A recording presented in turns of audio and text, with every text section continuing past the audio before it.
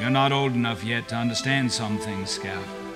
But there's been a lot of high talk around town that I shouldn't do much about defending Tom Robinson. But I'm going to defend that man. This case is as simple as black and white.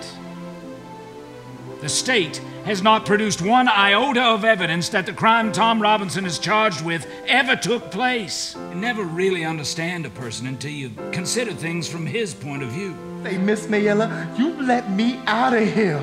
And I tried to run, but she got her back to the door and I had to push her. Why do we have to keep our heads anyway? Courage is not a man with a knife in his hand. Jim, it's when you know you're licked even before you begin. But you begin anyway and you see it through, no matter what. There's one human institution that makes the pauper the equal to a Rockefeller, the stupid man the equal of an Einstein. That institution, gentlemen, is a court of law.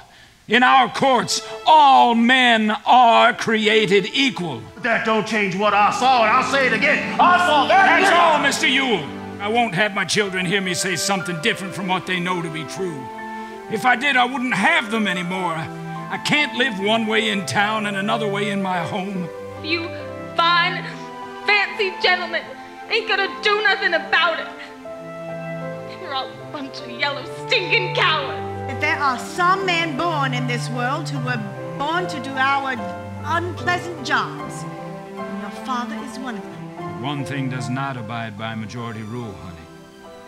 It's your conscience.